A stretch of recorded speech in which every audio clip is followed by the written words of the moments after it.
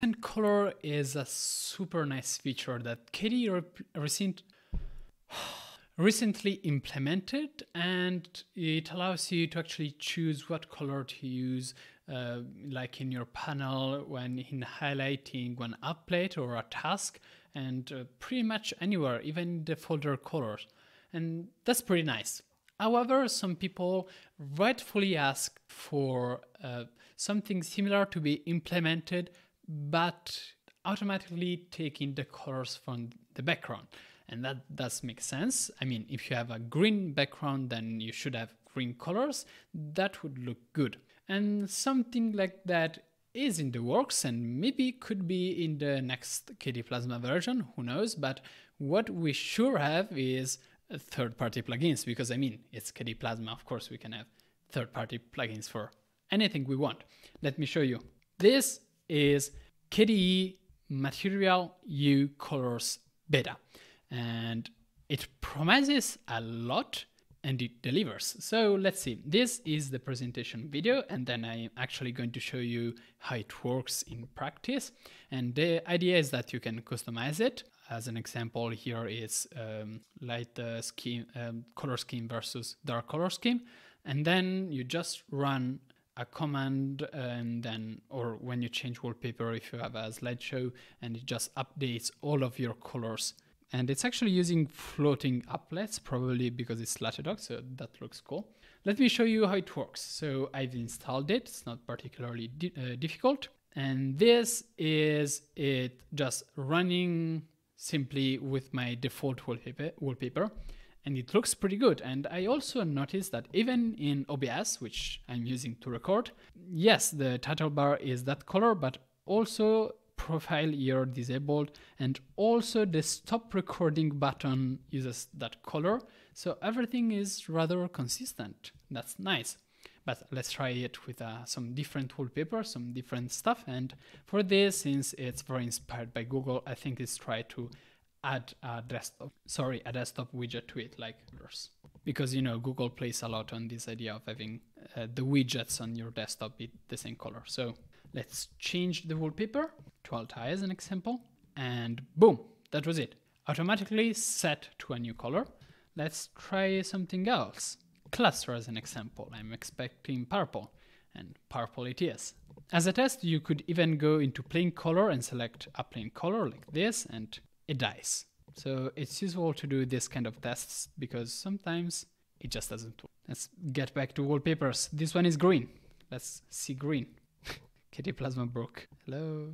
As I was saying, green, and everything becomes indeed green, and it looks gorgeous. Also because the KDE panel is transparent, which means that it also picks up some of the color from the wallpaper directly, but also all of the apps using this color tinted to the background is really pretty. Now, it is worth noting that this doesn't actually change the accent color itself, which stays the same, this pretty bad color that I've selected, but rather it changes the actual colors of the application. And if we go into system setting, we should be able to see this.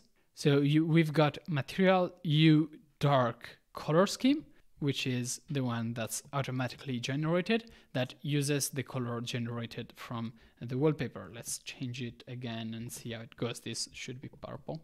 And you can see here that all of the colors are again generated to be purple now.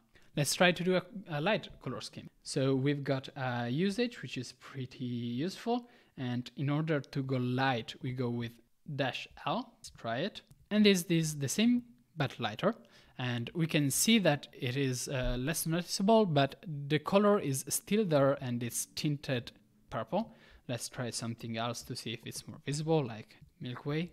And now it's slightly purplish as well. Ice cold should be blue.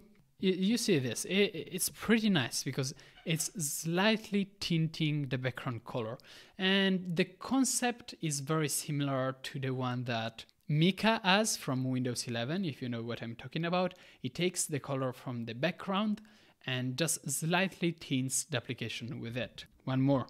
I mean, just look at this. This is particularly looking good. What can I say? I just love this. personally, I love messing with colors, and that's why I loved this panel being transparent thing. I devoted a lot of time in making the panel as nicely transparent as possible. And I think that applying a custom color to the panel even before it is transparent and then also to all of the application results in something that's like super pretty. I just love this. One more. I just can't stop. I mean, wow. So this is now officially my absolute favorite third-party plugin. Will this ever be implemented in KDE Plasma? I kind of find it hard to believe. Now, what is going to happen for sure, sooner or later, is use accent color will get a new option, which is from Wallpaper. We don't know when it's going to be implemented, hopefully soon, but we can know. What could be implemented, in my opinion, and this is surely something that's not going to happen soon, but I mean, I can hope, I guess, is adding another option. And I know that's a lot of options, but I mean, it's KDE. Can't I have an option for one time that I ask for it? Another option to use the accent color to tint the background colors of the apps.